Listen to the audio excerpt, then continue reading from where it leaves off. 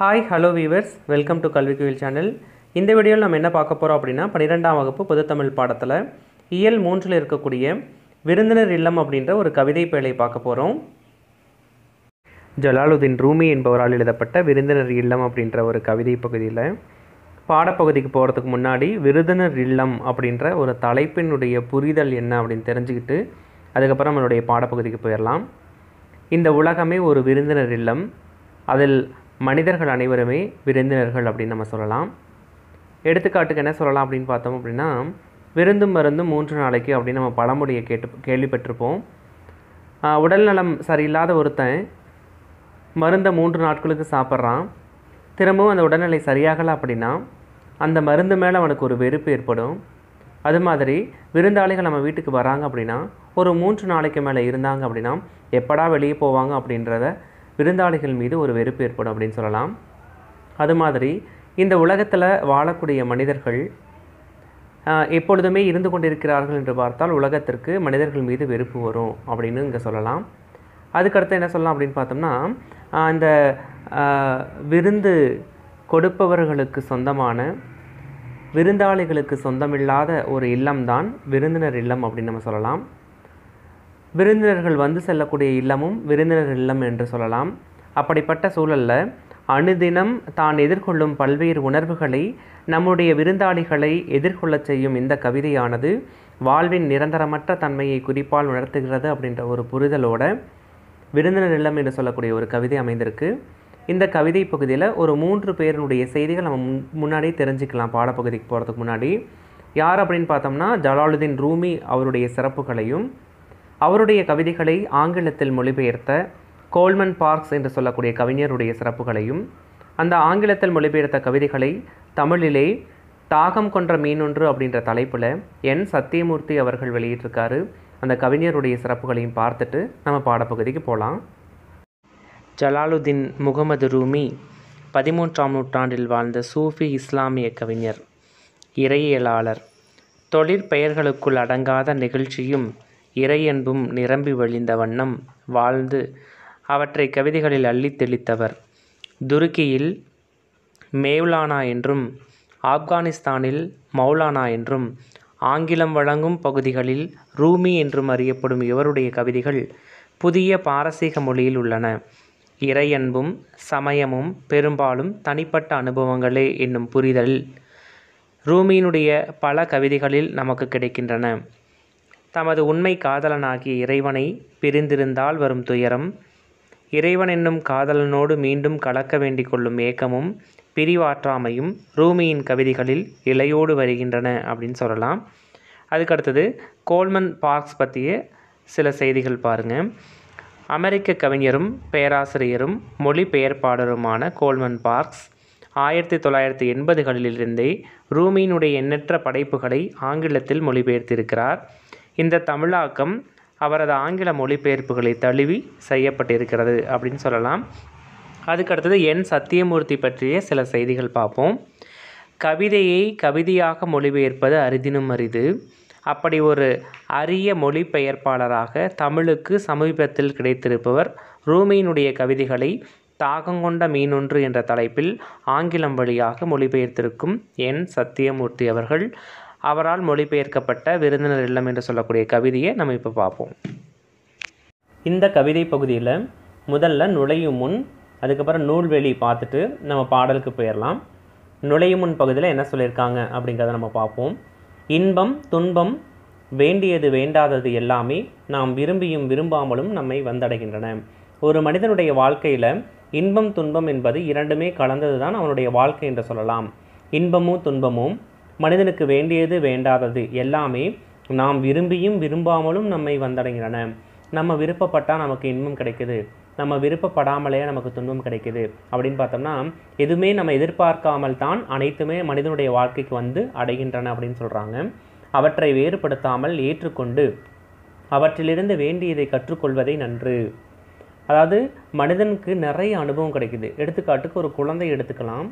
குழந்தை ஒரு மெழுகுவர்த்தி எரிந்து கொண்டு இருக்கக்கூடிய ஒரு சூழலில் அந்த மெழுகுவர்த்தி அந்த எரிந்து கொண்டு இருக்கக்கூடிய இடத்த போயிட்டு தன்னுடைய விரலில் தொடும். தொட்ட பிறகு சுடும் அப்படின்ற ஒரு உணர்வுகளை தெரிந்து கொள்ளும். எரிந்து கொண்டிருக்கக்கூடிய ஒரு நெருப்பை தொட்டால் சுடும் அப்படின்ற உணர்வை அந்த குழந்தை தெரிஞ்சுக்குது. இது இயல்பாகவே தெரிந்து கொள்கிறது அப்படின்னு சொல்லலாம்.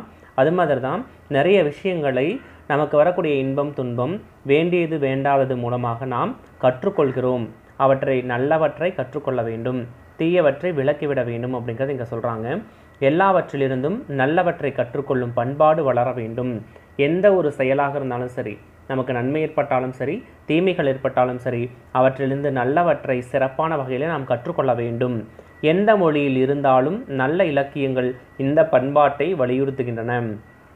எந்த மொழியாக இருந்தாலும் சரி, தமிழ் மொழியை தவிர மற்ற எந்த மொழிகளாக இருந்தாலும் சரி, அனைத்து மொழிகளுமே நல்லவற்றை கற்றுக்கொள்ளக்கூடிய ஒரு பண்பாட்டை வலியுறுத்துகின்றன.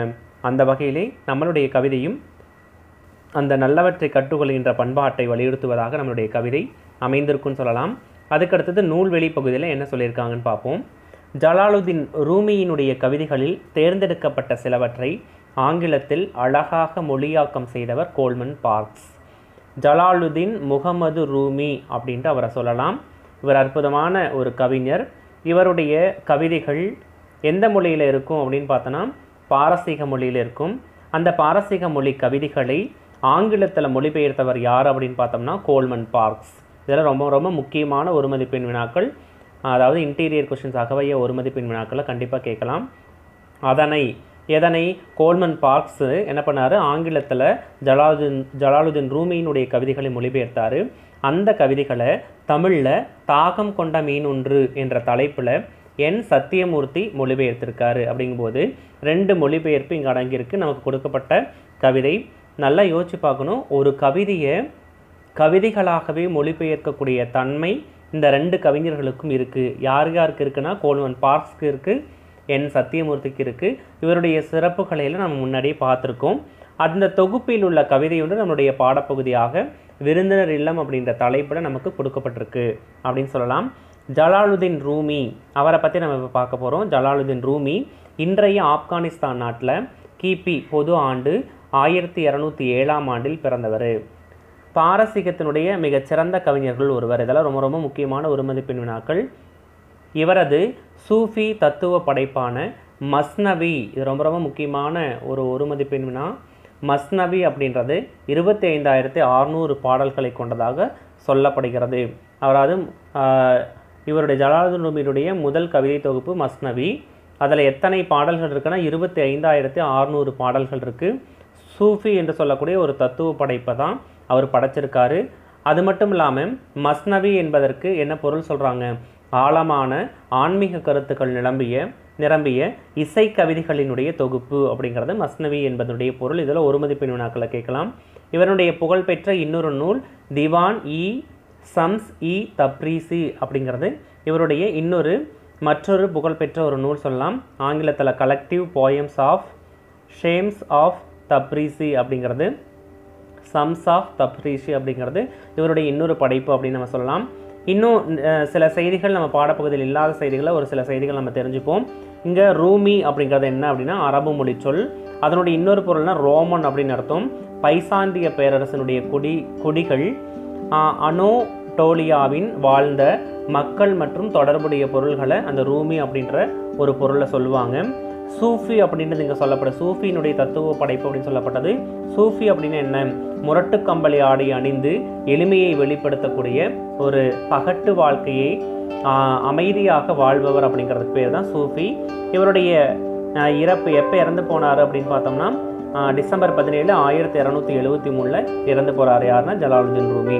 அவருடைய சிறந்த கவிதையில் ஒன்று அப்படின்னு பார்த்தோம்னா நம்முடைய இந்த விருந்தினர் இல்லம் என்று சொல்லக்கூடிய ஒரு கவிதை. அதில் என்ன செய்திகள் சொல்லியிருக்காங்க அப்படிங்கிறத நம்ம பார்ப்போம். இந்த மனித இருப்பு ஒரு விருந்தினர் இல்லம். ஒவ்வொரு காலையும் ஒரு புது வரவு, ஓர் ஆனந்தம், சற்று மனச்சோர்வு, சிறிது அற்பத்தனம், நொடிப்பொழுதேயான விழிப்புணர்வு, எதிர்பாராத விருந்தாளிகளாக அவ்வப்போது வந்து செல்லும். எல்லாவற்றையும் வரவேற்று விருந்தோம்பும். துக்கங்களின் கூட்டமாக அவை இருந்து உனது வீட்டை துப்புரவாக வெறுமைப்படுத்தும் போதும் ஒவ்வொரு விருந்தினரையும் கௌரவமாக நடத்து.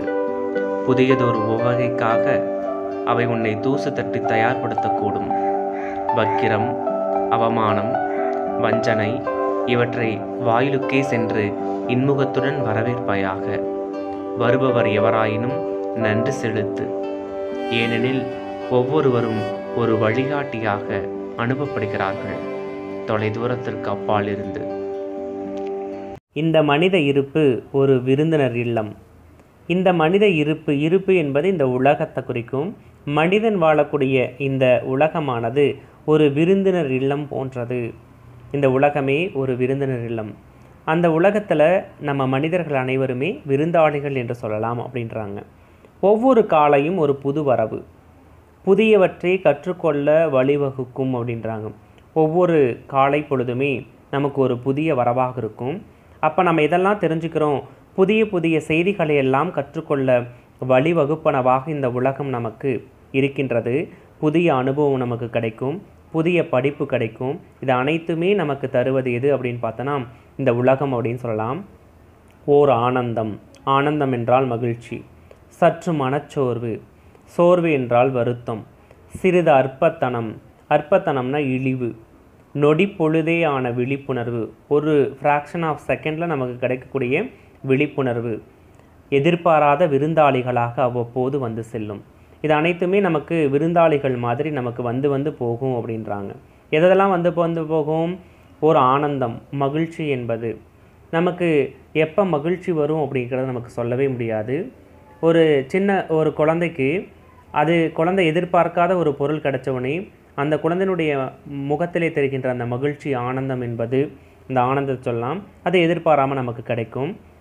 சற்று மனச்சோர்வு, வருத்தம். எதிர்பார்த்த ஒரு பொருள் கிடைக்கவே இல்லை அப்படின்னா, ஐயோ நமக்கு அந்த பொருள் கிடைக்காம போயிருமோ என்று சொல்லக்கூடிய அந்த வருத்தம், அந்த ஏக்கத்தை தான் மனச்சோர்வு அப்படின்னு சொல்லலாம். சிறிது அற்பத்தனம், இழிவான ஒரு தன்மை. இது அனைத்துமே. அது மட்டும் இல்லாமல் நொடி பொழுதே ஆன விழிப்புணர்வு. அந்த விழிப்புணர்வு அப்படின்னா என்ன? இந்த செயலை செஞ்சால் நமக்கு நல்லது நடக்கும் அப்படின்ற ஒரு விழிப்புணர்வு ஒரு மனிதன்கிட்ட கிடைக்கும். இத்தனை செய்திகளுமே ஓர் ஆனந்தம், சற்று மனச்சோர்வு, சிறிது அற்பத்தனம், நொடி பொழுதேயான விழிப்புணர்வு, இது அனைத்துமே எதிர்பாராத விருந்தாளிகளாக அவ்வப்போது வந்துட்டு போகும். இந்த உலகத்தில் யாருக்கு வந்துட்டு போகும்? மனிதர்களாக வாழ்கின்ற மனிதர்களுக்கு இத்தனையும் வந்துட்டு தான் போகும். எல்லாவற்றையும் வரவேற்று விருந்தோம்பு அப்படின்றாங்க. எல்லாவற்றையும்? இந்த ஒரு ஆனந்தம், சற்று மனச்சோர்வு, சிறிது அற்பத்தனம், நொடிப்பொழுதையான விழிப்புணர்வு, இது அனைத்துமே நம்ம என்ன பண்ணணும் அப்படின்னா வரவேற்று விருந்தோம்ப வேண்டும் அப்படின்றாங்க. அதாவது எப்படி வரவேற்று விருந்தோம்ப வேண்டும்?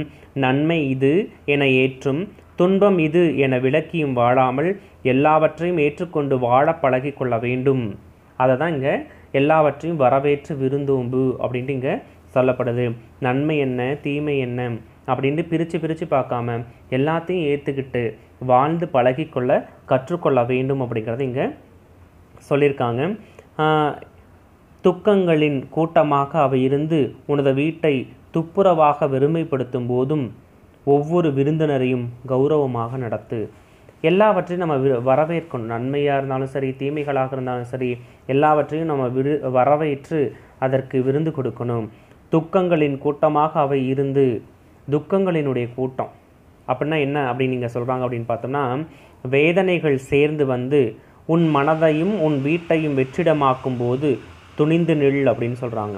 எத்தனை வேதனைகள் வந்தாலும் சரி, அத்தனை வேதனைகளையும் நம்ம மனசில் திடமாக்கிட்டு அந்த நம்மளுடைய வீட்டை வெற்றிடமாக்கும் போதும் நம்ம என்ன பண்ணணும் அப்படின்னா துணிந்து நிற்கணும். அந்த துக்கங்களின் கூட்டமாக அவை இருந்து உனது வீட்டை துப்புரவாக வெறுமைப்படுத்தும் போது நம்ம துணிந்து நிற்கணும். நமக்கு சோர்வுகள், எத்தனை கஷ்டங்கள் வந்தாலுமே, நம்ம வீட்டை நாடி வந்தாலுமே கூட அத்தனையுமே நம்ம மனசளவில் அதை கட்டுப்படுத்தி துணிந்து நிற்க வேண்டும். ஒவ்வொரு விருந்தினரையும் கௌரவமாக நடத்து. அந்த விருந்தினர்கள் என்று சொல்லக்கூடியதெல்லாம் எது எது அப்படின்னு பார்த்தோன்னா ஏற்கனவே சொல்லியிருந்தோம். ஆனந்தம், மனச்சோர்வு, அற்பத்தனம், விழிப்புணர்வு, இது எல்லாத்தையும் விருந்தினர்கள் அப்படின்னு சொல்லலாம். இது அனைத்தையும், அந்த சோர்வு, மகிழ்ச்சி, இழிவு, அந்த எல்லாத்தையும் சமமாக நினைத்து நம்ம ஏற்றுக்கொள்ள வேண்டும். அதான் ஒவ்வொரு விருந்தினரையும் கௌரவமாக நடத்து அப்படின்ட்டு இங்கே சொல்கிறாங்க. புதியதோர் உவகைக்காக, உவகை என்றால் மகிழ்ச்சி. இந்த புதிய மகிழ்ச்சி நம்ம மனிதனுடைய வாழ்க்கையில் ஏற்படணும் அப்படின்னா இது அனைத்தையுமே, சோர்வு, மகிழ்ச்சி, இழிவு என்று சொல்லக்கூடிய அனைத்தையுமே நம்ம ஏற்றுக்கொள்ள வேண்டும். அவை உன்னை தூசு தட்டி தயார்படுத்தக்கூடும். தயார்படுத்தும் என்றால் வலுப்படுத்தும். இது அனைத்துமே நம்மளுடைய வாழ்க்கையில் துன்பம்னா என்ன, இன்பம்னா என்ன, மகிழ்ச்சினா என்ன, விழிப்புணர்வுனா என்ன, இழிவுனா என்ன, அத்தனை செய்திகளுமே மனிதனுடைய வாழ்க்கையை வலுப்படுத்தக்கூடியதாக இருக்கும். துன்பம் வருகின்றது என்றால் அதை தாங்கிக் கொள்ளுகின்ற ஒரு பக்குவத்தையும் மனிதனுக்கு ஏற்படுத்தும் அப்படின்றாங்க. வக்கிரம், வக்கிரம்னா தீய எண்ணம், அதாவது கூடவே இருந்து குழி பறிக்கிறான் அப்படின்னு சொல்லுவாங்க. அந்த வக்கிர குணம் என்று சொல்லக்கூடியது. அவமானம், ஒரு மனிதனுக்கு ஏற்படுகின்ற ஒரு அவமானம். வஞ்சனை, வஞ்சனை என்றால் துரோகம் செய்வது. இவற்றை வாயிலுக்கே சென்று இன்முகத்துடன் வரவேற்பாயாக. இத்தனையும் நம்ம வீட்டுக்கு வருது அப்படின்னா, எதனெல்லாம் வீட்டுக்கு வருது?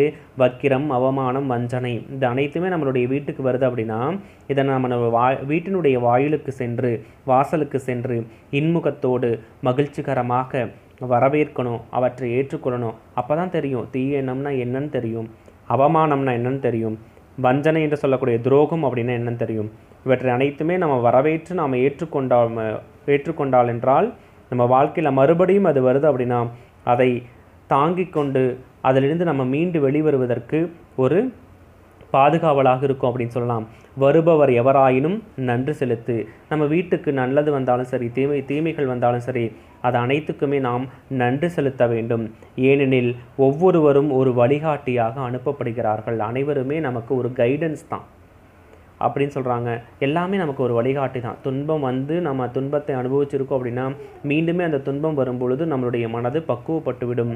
அது பெரிய துன்பமாக நமக்கு தெரியாது என்று சொல்லலாம். இது அனைத்துமே நமக்கு ஒரு வழிகாட்டியாகத்தான் இருக்கும் என்று சொல்லலாம். அதுக்கடுத்தது தொலை தூரத்திற்கு அப்பால் இருந்து. எந்த இடத்துலேருந்து இதெல்லாமே வருது? இந்த வாழ்வில் அனைத்தையும் தனக்கு தகுதி உள்ளவனாக உன்னை வார்த்தெடுக்கவும் உனக்கு வழிகாட்டியாக அமையவும் இது துணை புரிகின்றன. எல்லாமே நம்ம பக்கத்திலிருந்து எந்த ஒரு விஷயமும் நமக்கு வரதில்லை.